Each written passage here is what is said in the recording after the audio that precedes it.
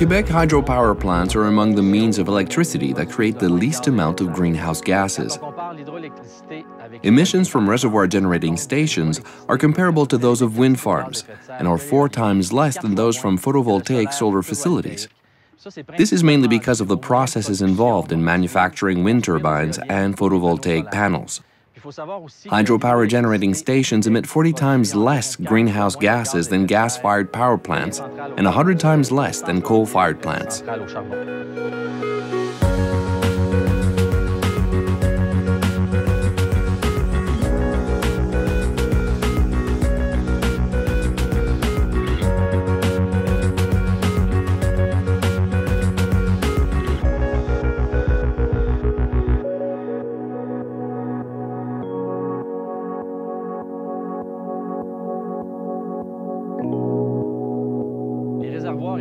Quebec hydropower reservoirs are rich ecosystems. They are great places to fish and very attractive for recreational and tourism activities. For example, Basquetong Reservoir in the Gatineau Valley comprises a community wildlife area dedicated to walleye conservation and management. It is used by thousands of anglers and is home to colonies of common terns and herring gulls and even loons. When building a hydroelectric facility, we incorporate numerous mitigation measures to protect habitats and ecosystems. These include spawning grounds for walleye, sturgeon and Atlantic salmon, weirs and fish passes, wetlands, raptor nesting platforms, and staging areas for migrating Canada geese. 40 years of scientific studies have demonstrated that a reservoir in Quebec is comparable to a natural lake. Reservoir ecosystems are similar to those of a lake, and the various fish and ducks there live out their natural life cycle.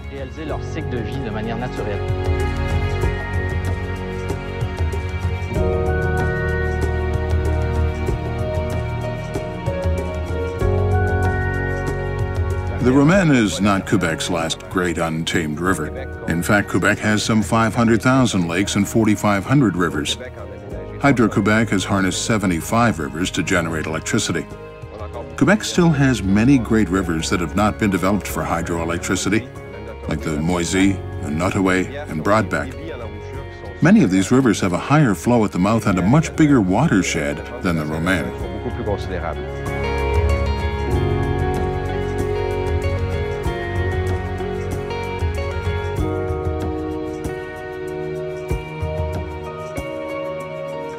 Both energy efficiency and all forms of renewables have their place in a balanced portfolio that takes into account costs to customers. By 2015, Hydro-Québec will have invested $3.5 billion to achieve 11 terawatt-hours of energy savings, equivalent to the annual consumption of 650,000 Quebec households. With our customers' participation and support, we are confident of reaching that goal.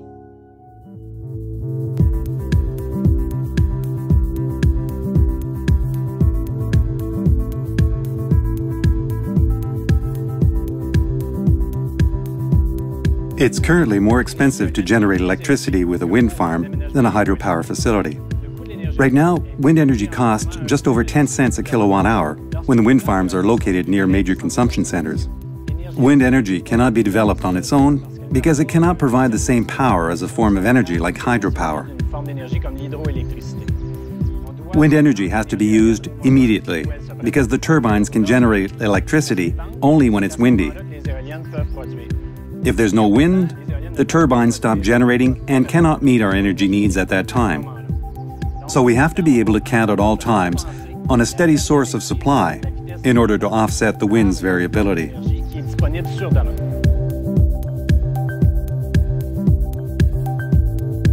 Photovoltaic solar power doesn't provide the same service as hydropower. It cannot meet the demand for power early in the morning or in the evening. For it to make a real contribution, we would need a lot of sunshine, which we don't have in early morning and evening during the winter when it's very cold and the grid is working at full capacity. Despite recent developments, photovoltaic solar power is still considerably more expensive than electricity from a project like Romaine. In Ontario, for instance, consumers pay 44 to 80 cents a kilowatt hour to integrate photovoltaic power into the grid. In Germany, we're talking about close to 60 cents a kilowatt hour for photovoltaic power, which translates into big rate increases in countries where there's been large-scale development of solar energy. Spain, for instance. As soon as photovoltaic power is advantageous to customers and competitive in terms of cost, Hydro-Québec may integrate it into the grid as a complement to hydropower and wind power.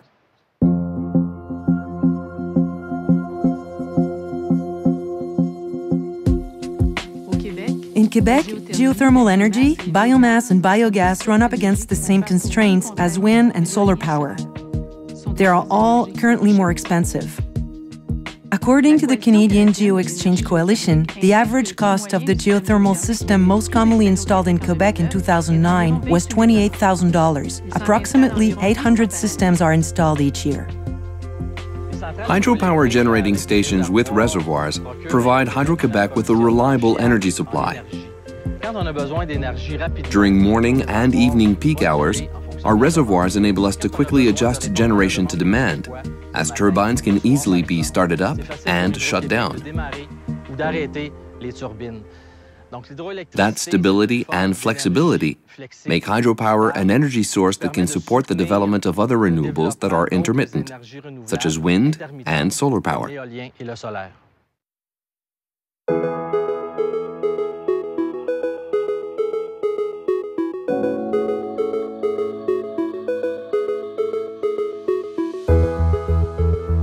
A renewable energy project costing around 6.5 cents per kilowatt hour is a very good one. Hydro-Québec follows the principles of sustainable development at all stages of its hydropower projects. If a project is to go ahead, 3 conditions must be met. It must be profitable, environmentally acceptable, and favorably received by local communities. The Romaine project will generate extraordinary economic spin-offs totaling $3.5 billion, including $1.3 billion in the Côte-Nord region alone.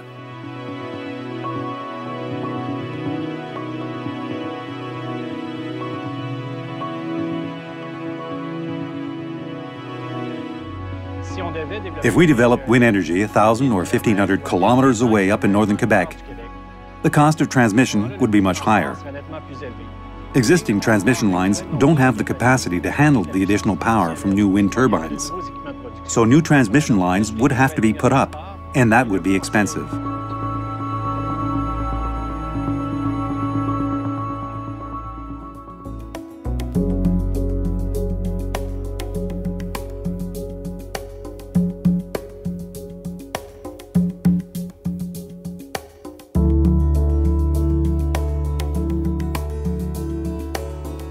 First, let me explain what biomass is.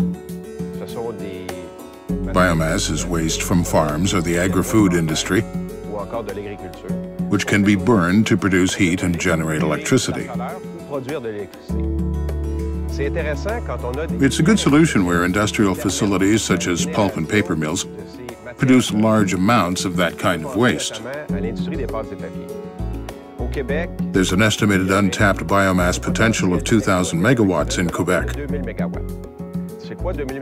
That's equivalent to the electricity used by some 720,000 households in a year. Unfortunately, biomass sources are often in remote areas and scattered widely throughout Quebec. Using biomass energy on a wider scale to produce steam heating, for instance, would require the conversion of farmland into energy-producing land through the cultivation of certain types of crops. For example, fast-growing trees could be turned into wood pellets and then burned.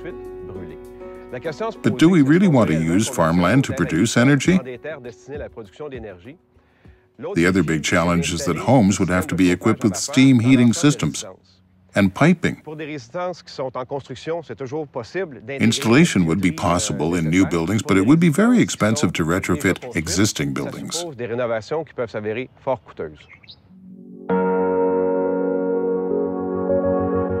By 2015, wind farms will account for 10% of our installed capacity, but we need a reliable source of supply to offset the wind's variability. Hydro-Québec is interested in all forms of renewable energy. In Quebec, geothermal systems are already cost-effective for commercial and institutional uses under certain conditions, and Hydro-Québec encourages their installation by providing financial assistance to customers. At Hydro-Québec, several forms of renewable energy are being developed as a complement to hydropower, with a view to ensuring that Quebecers continue to benefit from among the lowest electricity rates in North America.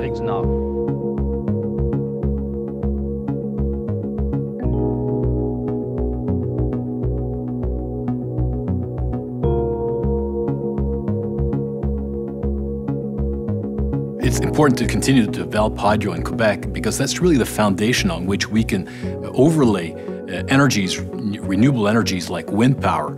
It's really the base. In other areas in the world, they also have their foundation energy. In Europe, a lot of it is fossil fuel, and they're adding to that renewables, but they have fossil fuel. In Quebec, we've got the tremendous advantage of having a renewable energy like hydro, which is really foundation, a very stable, reliable foundation on which we can then add renewables like wind power. Large hydro projects, the ones that we choose to develop, are tremendously profitable. When we look at these projects, we always look not at the market price for next year. These projects, a project like Romaine is going to be completed in 2020. So we look at the market prices, reliable, predictable market prices for the coming decades.